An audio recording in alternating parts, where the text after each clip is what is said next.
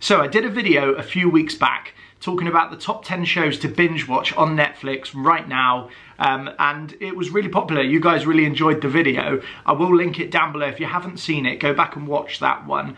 But a lot of people have been asking what I've been watching on Amazon Prime and on Apple TV as well. I actually do have both of those packages at the moment, so I'm using both. So I thought, yeah, okay, I'll do another follow-up video. So this video is me talking about 10 shows from Amazon Prime and Apple TV combined that I have been binge watching over the last 12 months and that you should check out. We've only got a little bit of lockdown left now. 21st of June, life in the UK is due to go back to normal. So until then, we need to pack in as many of these shows as we can. And there's some classics in here, some good new shows, but some golden oldies as well. So here we go. This is my top 10 shows to watch on Apple TV and Amazon Prime. Now I start off with a show that I haven't actually seen all the way through yet, but I am really enjoying. It was recommended to us by quite a few friends. We put it off for a little while, but then we decided we'd give it a go, and I'm really glad that we did. And the show is called This Is Us.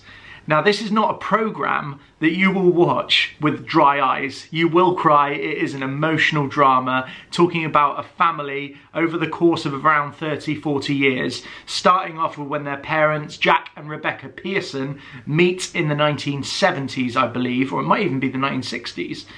They meet and they fall in love, and their story is told from the modern day perspective, and we look at flashbacks of their life growing up with their kids and all of that. It's a really good show. I can't really sell it to you very well, I don't think, but just trust me on this one. It's an emotional show. It will tug at your heartstrings. It will remind you of the almost the flaws in your own family, but also the lovable side as well. And it's a really, really good watch. So I would highly recommend This Is Us. Another one along the same sort of lines to This Is Us, but from more of a comedy element, is Modern Family. This one actually appeared on my Netflix list as well. It is on Amazon Prime and on Netflix. So if you've got either of those platforms, you could be able to check this one out as well. But yeah, Modern Family, really, really good, really funny. It's the story, or it's a bit like Friends meets New Girl kind of vibes. It's set in California, LA, I believe. I don't know if it's actually in LA. It's nondescript part of like California area. And yeah, it follows a family, 3 households, same family. They're all kind of modern in the way that they are made up as a family. And it's just a really funny show. We've got back into it recently, actually. And it is available on Amazon Prime. So if you haven't seen Modern Family and you're looking for something to just make you laugh, easy watching, you can stick an episode on, and you know, you don't need to know the sort of backstory. It's very easy to pick up, and yeah, highly recommend Modern Family. Now this one, when I wrote it down on my list that I've got just off camera, I actually wrote down Top Gear. It's not Top Gear. Top Gear is what they used to be on, but I'm of course talking about the Grand Tour, which is also available on Amazon Prime. When Amazon Prime actually launched, the Grand Tour was one of their sort of flagship new shows, featuring the trio from the original BBC Top Gear, which I loved. I used to watch this all the time on BBC Two with Jeremy Clarkson, Richard Hammond and James May doing all of their car, loosely related to car adventures all across the world that they used to do. And they now still do that show, but they do it on Amazon Prime, and it's called The Grand Tour. And it is really good, particularly their road trip episodes that they do. They did one over Christmas that was really, really good. And they've done tons of them. They go all over the world and do these silly sort of challenges. And like I say, it's loosely related to cars, but really it's just guys driving around the world, kind of exploring and having a laugh. And I really enjoy it. I find them really, really funny. But obviously they don't do it on the BBC anymore because Jeremy Clarkson punched one of the producers in the face. So now they're doing it on Amazon Prime, but it's still just as good. It's the same capers as it used to be on the old show. So if you enjoyed the original Top Gear, I highly recommend to you the Grand Tour. Amazon Prime also have a load of series that they made around the area of sport, and they call the shows All or Nothing. There's 2 series of this that I really, really enjoyed.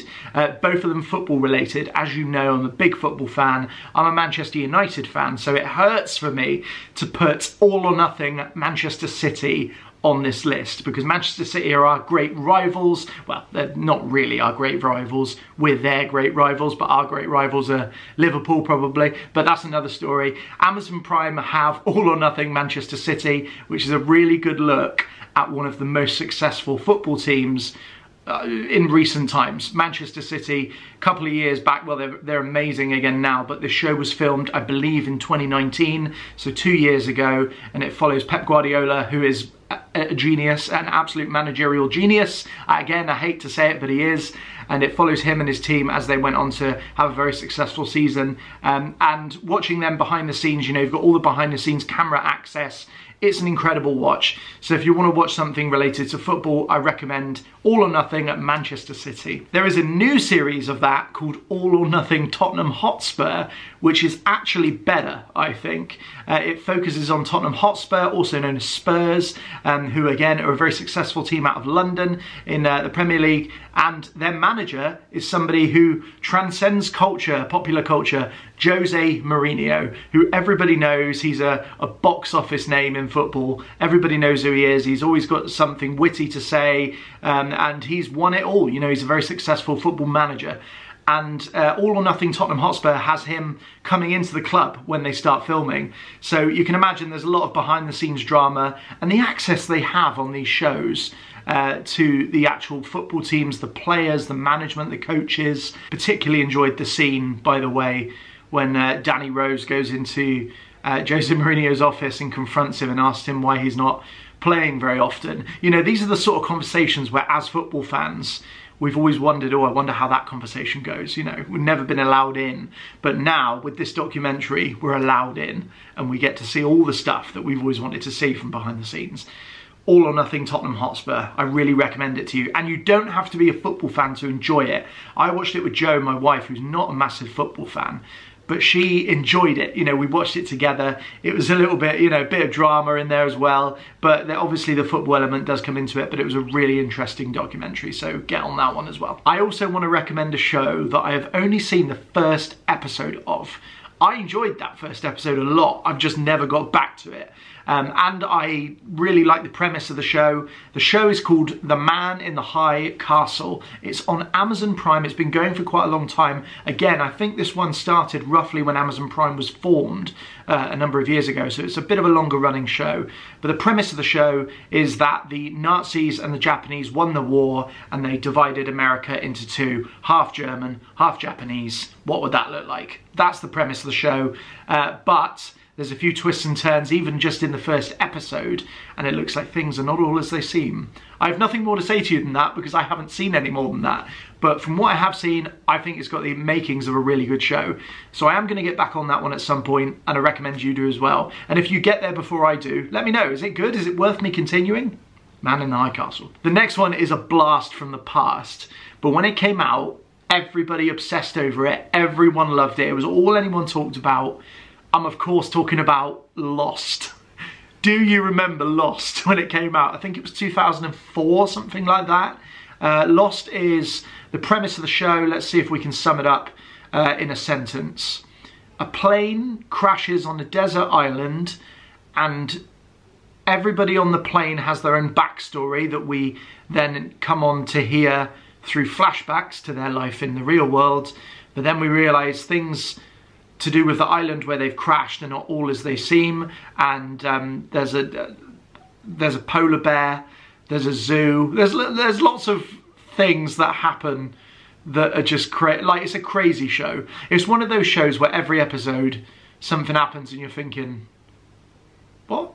Like, it just doesn't make sense. And then the ending lets Lost down. Do you know what? This is a separate video, isn't it? Talking about Lost. But the fact that so many people saw it, the fact that it got so many people hooked, and I was one of them. You know, I had all the DVDs, I watched it all. It's a good show. It keeps you guessing. But the problem is, it doesn't always answer those questions that you have. You know, it's one of those. So give it a go if you're looking for something a little different. But I really enjoyed it. Lost. And by the end you will be completely lost. And the last one that I've got for Amazon Prime is The Night Manager. This was a BBC show based off of a John le Carré book. It stars Tom Hiddleston, it stars, what's his name, Hugh Laurie from House, that's what he's best known for, the show House, which is also on Amazon Prime, I believe. And The Night Manager is about Hugh Laurie's character is a arms dealer, and Tom Hiddleston's character comes in and tries to get him, you know, to answer for his crimes, so to speak. It's a very good book. It's like a sort of spy sort of type show. Oh, Olivia Colman's also in it. She is fantastic in this. And we obviously know Olivia Colman. She was in The Favourite. She was in The Crown. She's done lots of really good Oscar-worthy stuff. But her in The Night Manager, she was really good in that as well. Highly recommend it if you like your sort of action spy sort of shows. Really, really, really good watch, and it's not very long. I think there's one series and I think it's like 7 episodes or something, but really worth a watch, and it is available on Amazon Prime, so get on that one, The Night Manager. To finish off my list, I've got 2 shows that were on Apple TV. We've got Apple TV for a little while. It actually came with my phone upgrade. I got a year's subscription to Apple TV. So we've been using that a little bit here and there. And there's 2 shows on there that I absolutely loved. The first one being something that I've been waiting for 10, 11, 12 years, something like that. And that is the show The Long Way Up. It's a documentary series, and it's the sequel to the previous shows, which were called The Long Way Down and The Long Way Round. Premise of the show, Ewan McGregor, the famous actor, goes around the world with his friend Charlie Boorman, who's an actor as well and a motorcycle enthusiast. They both are. And the idea is they go on these epic road trips around the world. Long Way Round was the first series when they drove from, it was from London round the world east. So they drove round to New York, and that was called The Long Way Round. Then they did a second series 3 years later in, I think it was 2007, where they drove from John O'Groats in Scotland down to Cape Town in South Africa. And the most recent series, which I've been waiting for so long, I was thinking it was so cool if they did one more, and that was called The Long Way Up, where they drove from the southernmost tip of Argentina right up to Los Angeles. So it's a road trip show. Every episode, you know, they come into different problems. They go around the world on these motorbikes that they have.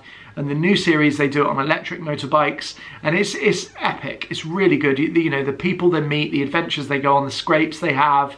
It's fantastic. And I really enjoyed watching it. You know, if you're into your sort of adventure documentaries, this is a must. I think you'll really enjoy this one. And last but not least on my list is The Morning Show.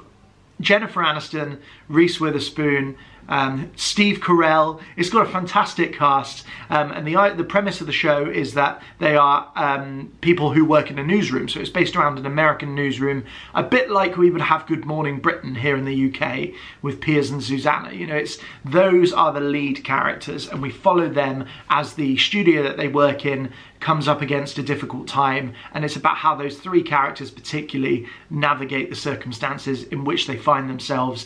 It's a show about doing the right thing. It's a fantastic drama, really well acted, really well cast, and a fantastic setting as well. New York. It's set in New York, my favourite place in the world, my favourite city. So I really enjoyed this one. And season 2 is, I believe, on the way this year. Season 1 is on Apple TV right now. So that is one that I would really recommend to you. Me and Joe binged that one in a couple of weeks and absolutely loved it. Easily one of the best shows on this list. So if you're gonna, check out any of these and you've got Apple TV, I would say give The Morning Show a go. I think you'll enjoy it. I can breathe again now. That's my list. It's all out there. Those are the shows on Amazon Prime and Apple TV that I would commend to you. Some really good watches in there. And like I say, with the world the way it is at the moment, we've only got a little bit longer left of this sort of excuse to watch loads of TV.